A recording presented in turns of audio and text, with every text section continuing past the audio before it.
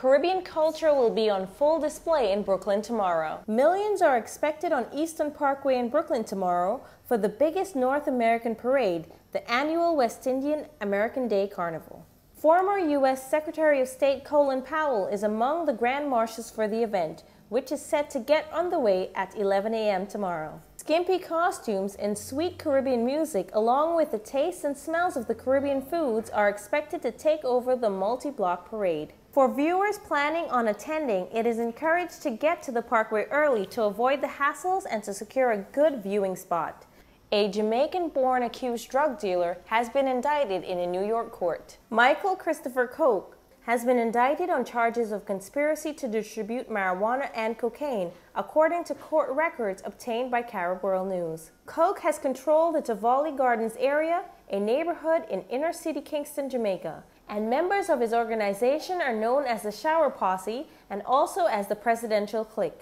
That's according to the indictment. Koch now faces extradition to the United States to answer the charges. Beijing Grammy Award-winning star Rihanna seems to have taken her top off for Italian Vogue. The singer appears wearing only small nipple covers, edgy underwear, high boots and a coat in one of the shots posted online. Rihanna was shot by photographer Stephen Klein, and the photos will appear in a couture supplement that goes with the issue.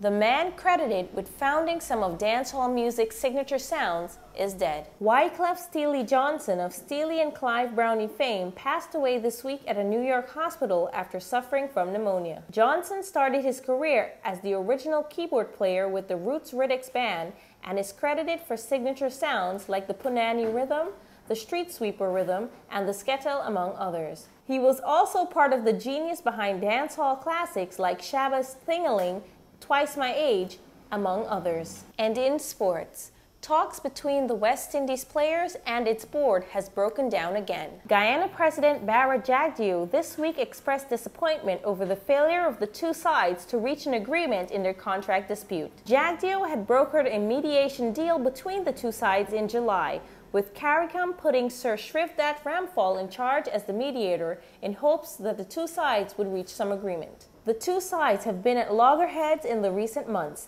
and the West Indies board recently picked a B-rate team to play in back-to-back matches over the senior squad. For more Caribbean news, log on to CaribWorldNews.com for your daily updates. And that concludes our News of the Week.